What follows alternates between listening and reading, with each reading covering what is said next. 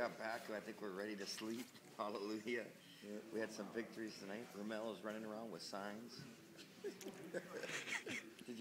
How'd that go, Ramel? It went over pretty good. I mean, tonight people were more open, and I think we did pretty good. What about you? I think, you know what? This is the man we need to talk to, is Nate over here.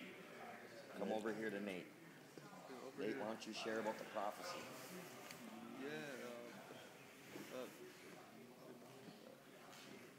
You were told there was a prophecy if you came down here.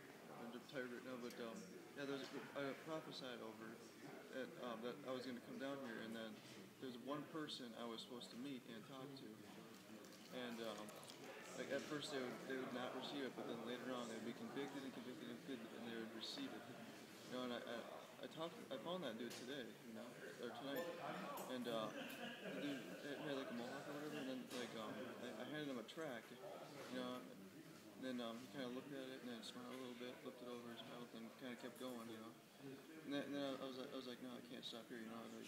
Like, if you were to die tonight, where would you go? Where would you go if you were to die right now, you know? And he kind of smiled and just hesitated. He wanted it, but yet something was nudging him to keep going, you know.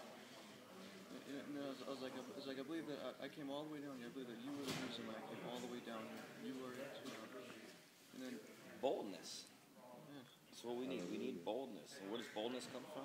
By getting up, going out, and doing what God has called us to do. And there it is.